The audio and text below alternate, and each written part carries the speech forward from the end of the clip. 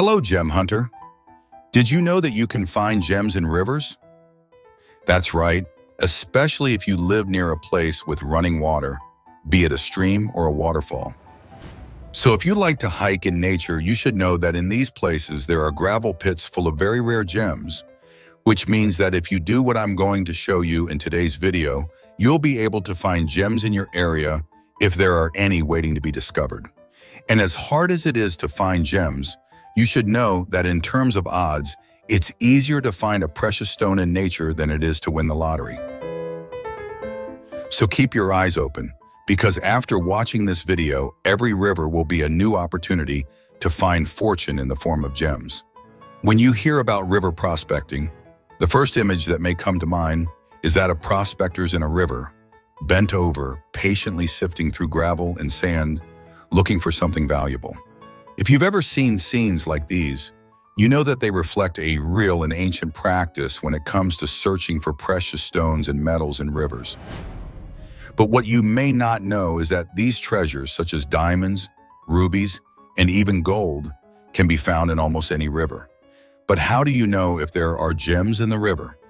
Well, the only way to find out for sure is to look right into the river. That's why this video is important, because it serves as a step-by-step guide to discovering gems in any river in your area, even those that have dried up. The first thing you need to know, before we talk about the gems themselves, is to understand the geological process that brings these gems to the riverbed. Most gemstones, such as diamonds, are formed in the bowels of the earth, in the midst of magma, at unimaginable depths, under extremely high pressure and temperatures. Over millions of years, however, geological processes such as volcanic eruptions, erosion, and the shifting of tectonic plates bring these stones to the surface. As this lava cools, the flow of water, whether from torrential rains or rivers, along with erosion, plays a crucial role in transporting these gems, carrying thousands of gemstones from their origins to the riverbeds. Many of the stones carried along the rivers tend to have a polished appearance due to the constant friction and impact with other rocks in the riverbed. Over time, this natural process produces stones with rounded shapes and smooth surfaces, making them easy to identify for gemstone seekers. This aspect is known as rolled pebbles and is common among stones found in rivers. Quartz is undoubtedly the most common type of crystal found in rivers around the world. They come in a wide variety of colors and shapes, and often contain inclusions that reduce their commercial value. However, among the common quartzes, there are those that have gem quality and can be cut to create beautiful, valuable jewelry. Among the types of quartz you can find in rivers are crystalline quartz, transparent and sometimes mistaken by the uninitiated for glass or diamonds. This type of quartz can be valuable depending on its purity. Smoky quartz. It has a grayish or dark brown color. Purple quartz. With a soft, consistent color, it is highly prized for decorative pieces and jewelry, better known as amethyst. Blue quartz. The rarest of all, with slightly bluish tones. Green quartz. Also rare and can be confused with other rare stones of similar color. Dendritic quartz. Characterized by internal patterns that resemble tree branches. Hematite quartz, with a reddish hue due to the presence of iron oxides. These types of quartz can be mistaken for common stones by those who are not accustomed to searching for gemstones. So when exploring a river, keep your eyes open and don't be fooled by the simplicity of a worn stone. Depending on their clarity and size, some of these stones can be sold for reasonable prices. For example, a kilo of carnelian agate, a red variety of quartz, can be worth up to $20, and when cut, these stones can increase in value even more. Next are topazes, rare but possible to find. Although less common than quartz, topazes can also be found in rivers. They usually appear as transparent stones with light shades of blue or yellow. With wear and tear, they can resemble quartz, but there are a few ways to tell the difference. One important clue is that topaz is significantly heavier than quartz due to its greater density. In addition, topaz is harder and cannot be scratched like quartz. If you find a stone that you think is topaz but are not sure, try comparing it to a quartz of similar size. If the weight is greater, you are probably holding a topaz. To confirm this, you can perform a simple relative density test using a precision balance in water. In terms of value, rough topazes can range from $20 to $200 per kilo, depending on quality and color. Blue topazes in particular are highly prized and can be cut into jewelry, further increasing their market value. Garnets, stones of intense color. Garnets are another gemstone found in rivers. Although garnets come in a variety of colors, the most common is red, known as Cape Ruby. Don't confuse it with real ruby though, as garnet is a completely different stone. When rolled down rivers, garnets can take on an almost spherical shape due to their dodecahedral crystal structure. Garnets are heavy for their size, which makes them easy to identify. If you find a red or reddish-brown stone that weighs more than expected, you may have found a garnet. These stones are valued by their color and translucency. A high-quality cut garnet can fetch prices in excess of $50 per gram.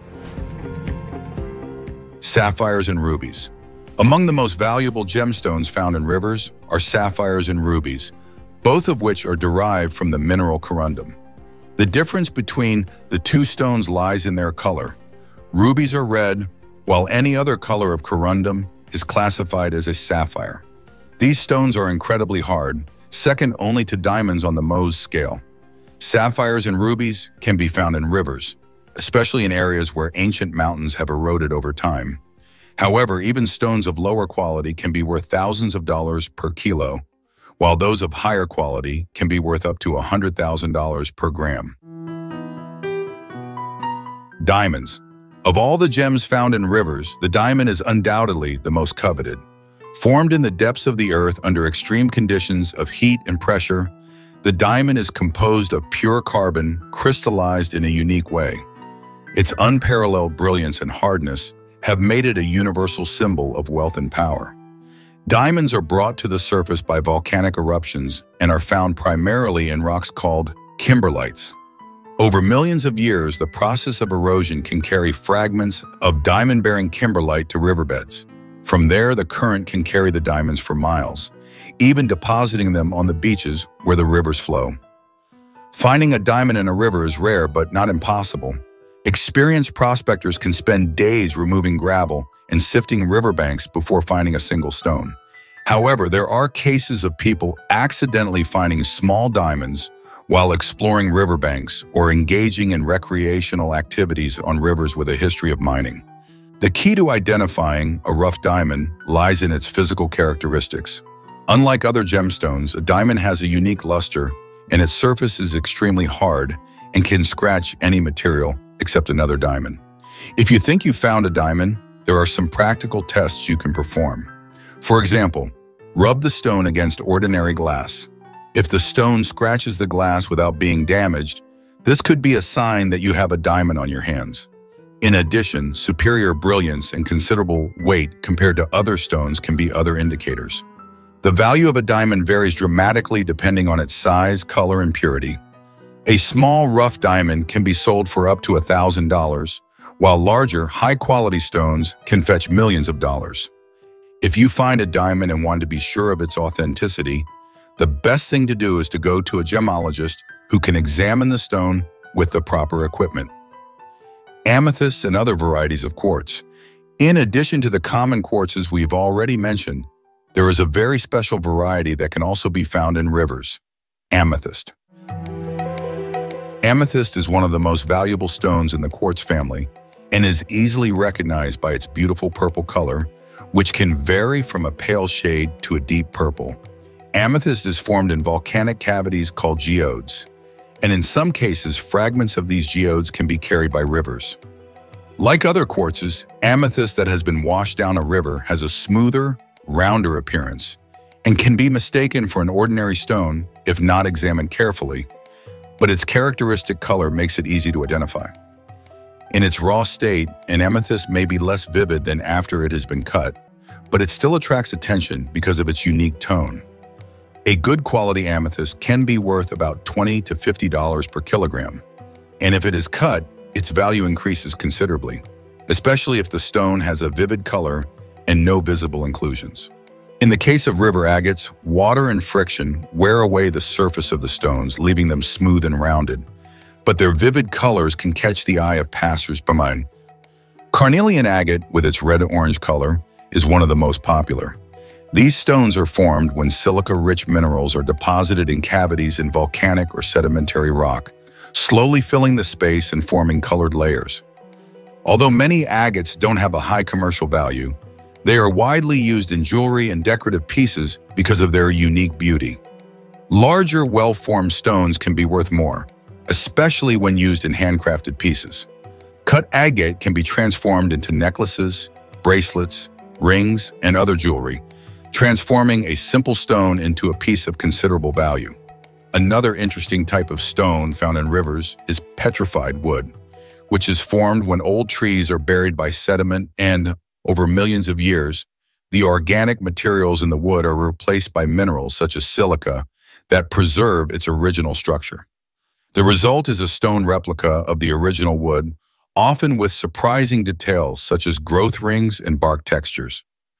Petrified wood can be found in rivers that flow through areas where ancient forests have been buried. The pieces found in rivers are often smaller due to erosion and water transport, but they are still highly prized by collectors and geologists.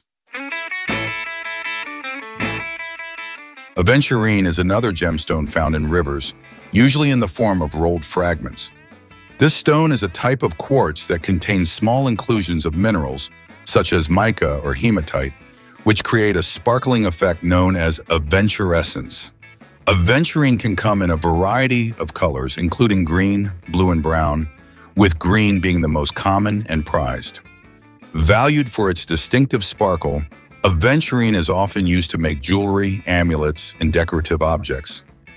Although it is not as valuable as stones such as diamonds or rubies, its natural beauty makes it very popular with artisans and jewelers, and cutting aventurines can further enhance their brilliance, increasing their market value. Searching for gemstones in rivers is a real adventure, but it doesn't require just luck. With patience, dedication, and knowledge, you can begin to identify a wide variety of precious gems. Each river holds unique and precious secrets, waiting to be revealed to those with a keen eye and a desire to learn.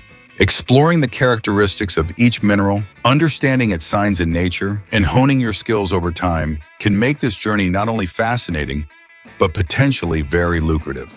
And of course, having access to informative materials such as our Gemology for Beginners ebook can be the key to furthering your understanding of the world of gems and minerals. In addition, our videos delve deeper into the subject with practical tips you can apply to your own adventures. Have you ever found something interesting in a river or waterfall? Keep watching and exploring, because with each new piece of information, you'll be better prepared to discover something incredible. Who knows, maybe your next adventure will lead you to one of these rare and precious stones. Thanks for liking and subscribing. Good luck, Gem Hunter.